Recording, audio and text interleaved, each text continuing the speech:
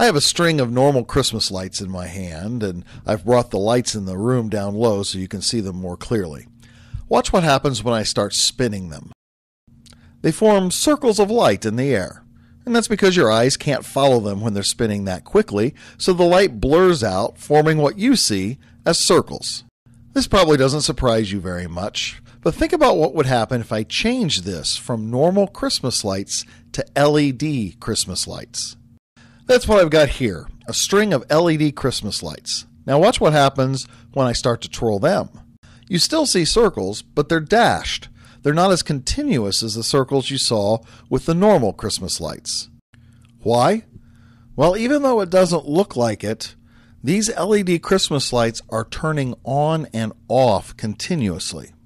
The electricity that's powering them is alternating current.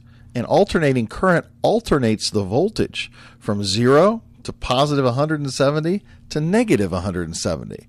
And that happens 60 times every second.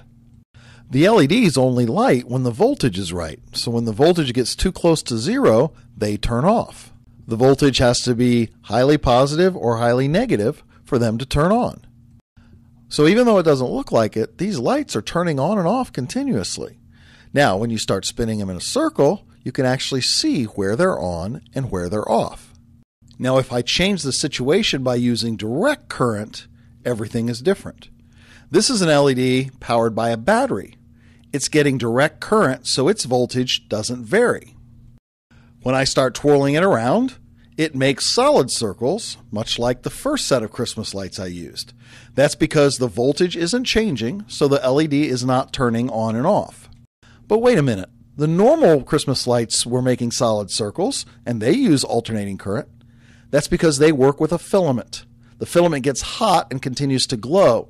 Even though the voltage changes a little bit, it stays hot enough to glow, so you don't notice the changes in voltage.